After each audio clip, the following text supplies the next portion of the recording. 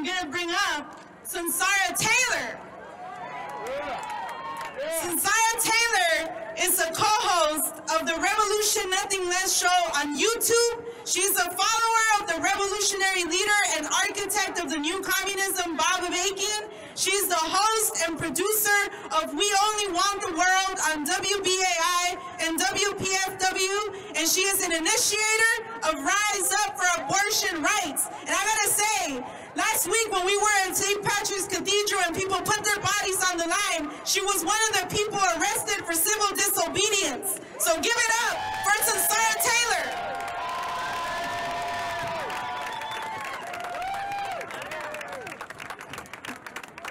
Sisters and brothers, beautiful people, International Women's Day 2022, you are in the right place. Let me hear you. You are in the right place because you are in the streets today, together with people rising up in 12 cities across this country and in solidarity with women rising all over the world. And we stand in these streets here today because women's rights, women's lives are in a state of emergency. The U.S. Supreme Court is on track, packed with fascist judges, appointed by Donald Trump, is on track to obliterate, to decimate women's fundamental right to abortion, their right to control their own bodies, their lives, their destinies in a matter of months. And we have heard today what it means when women do not have the right to decide, when the state tells them that no matter what you plan with your life, no matter your dreams, no matter your conditions, no matter if you're trapped in an abusive relationship, no matter if you're trapped in poverty, doesn't matter what you want. You will be forced by the state to have a child against your will, your life foreclosed. This is female enslavement. And this is the future they have planned for us across this country if we do not stop them, if we do not rise up. This is where things are headed. And I want to tell you today, sisters and brothers and beautiful people, that it is possible to stop this fascist assault on women. It is possible. But it is not possible by playing by the rules of those who rule over us. It is not possible to do this on the cheap by going along with the same political channels and norms that have gotten us into this mess. It is not possible by relying on elections where the votes of black people and women and young people and progressive people are increasingly being suppressed. It is not possible by relying on elections where the fascists have already made clear that they are willing to use violence to overturn them if they lose.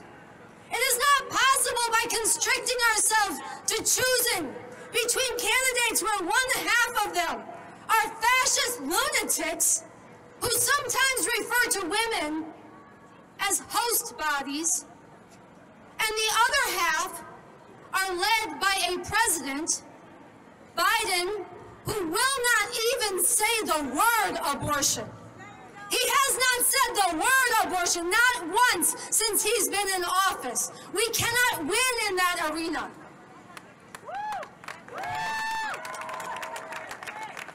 And it should go without saying, although today it unfortunately does not, and it needs to be said. We cannot win. We cannot. The earth is shaking, all right? We're gonna make it. That's what you do, Sam. We cannot win by accepting defeat in advance. And we have to be honest, this is what way too much of the so-called leaders of the so-called women's movement have done already. They have accepted that Roe v. Wade will fall and abortion rights will be gone. And they are telling you all you can do is some workarounds on the edges, trying to help a handful of women induce their own abortion when it becomes illegal. try to help a handful of women travel to other states as it becomes criminalized where they are, or to selfishly and narrow-mindedly just try to pass a few local laws to protect abortion rights in a few local areas while accepting that abortion rights nationally will be decimated. No, we cannot do this. This will foreclose the lives of countless women. This will squander the precious time we have. This will give momentum and accelerate the whole fascist program, not only in their assault on abortion rights and women, but in their whole program going after the rights of LGBTQ people, going after the rights of immigrants, going after black lives, going after science and the climate, going after the people of the world. All of this will be accelerated if we let them take Roe. And the other thing that will be accelerated is the dangerous and deadly dynamic we have witnessed over years of otherwise decent people learning to lie down and accept the unacceptable. No, this has to stop. We have to draw the line here, now, International Women's Day 2020. We have to say, in 2022, we have to say enough is enough. Women are not incubators. They are not. Women are not property of the state. Women are full human beings. And we have to go to work to make that real, to make that recognized. We have to go out today and going forward, all of us here, and wake up and organize and mobilize the one force that is powerful enough to stop this fascist assault. And that is the masses of people rising up in their millions, relentlessly again and again, filling the streets with our fury, shutting down the campuses and walking out, shutting down the freeways, taking over everywhere, again and again, not letting this society function and making clear to the fascists on the court and everywhere else that if they try to take this right away, if they try to slam women backwards, their society will be prevented from functioning at all.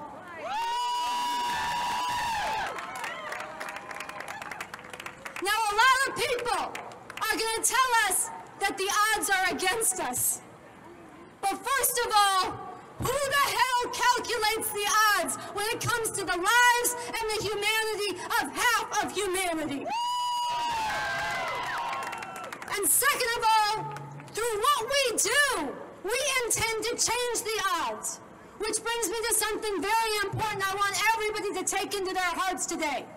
We are going to have to go out and struggle with people, and challenge people, and inspire people, and organize them to join us.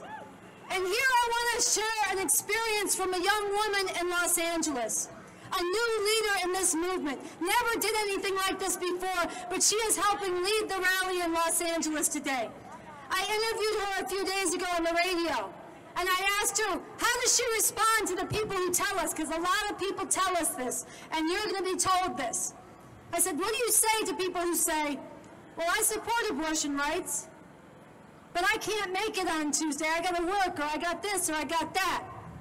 She said, I tell them, what I really hear you saying is, I don't really mind that much if the state takes away your fundamental rights. I don't mind that much if your body is hijacked and your future is hijacked by a fascist state. I mean, I prefer it didn't happen, but not if it requires me to change my schedule. And this was important. People need to be told this. They need to be challenged. They need to be won to their better side. And if we want an example of what can be accomplished by people who refuse to accept the unacceptable and who dare to go out and challenge others, look at the women of Colombia. Look at the women of Argentina. Look at the women in Mexico. This is why we wear this green bandana. If you do not know, those are deeply Catholic countries, very repressive states, very patriarchal. places where abortion has been criminalized for years, women sent to prison for miscarriages. But the women down there went in the streets, not once, but again and again, relentlessly. Sometimes 1 million strong, and they waved this green bandana, and they kept coming back, and they tore down those laws, and they decriminalized abortion. Through their struggle, they made what everybody thought was impossible, possible. And again, that's why we take up this green bandana. And I want to say we have a lot of strength in this movement. It's not big enough yet, but we have strength. We have the experience of people like Merle and Lori, who have been in this fight with me from the beginning. We have people like the young ones you saw on stage today, who are defying the culture of me-first individualism and standing up for the future for everyone. We have the courage of Anna Selly and people like her, who stood on this stage despite years of shame and violence and brutality inflicted on her, and has inspired so many more. And we, as we go out, we will find others who are like us. Millions in this country who care about the half of humanity that was born female. Millions who remember and refuse to go back to the dark days of back alley butchers. Millions among the 1 in 4 women in this country whose life and accomplishments or mere survival has hinged on access to abortion. We are going to go out and gather them.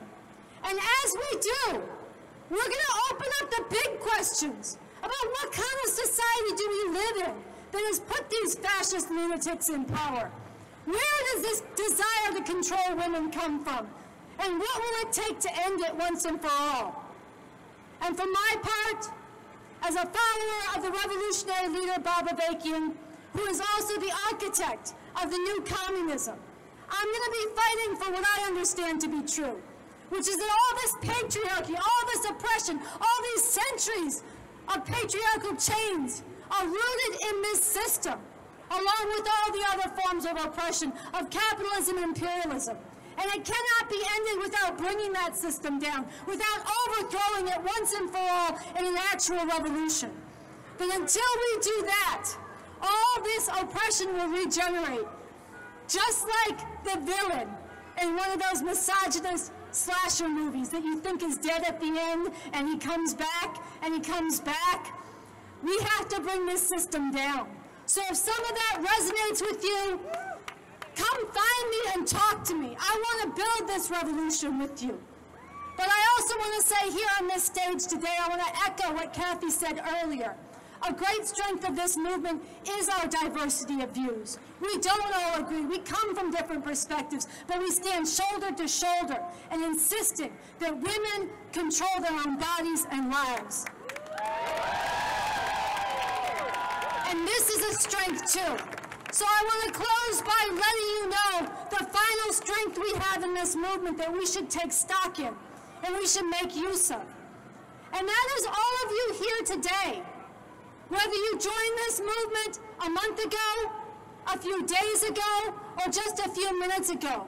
New people who are standing together and stepping into this struggle. All of us together have different strengths, different understandings, and we have to go out and rally more.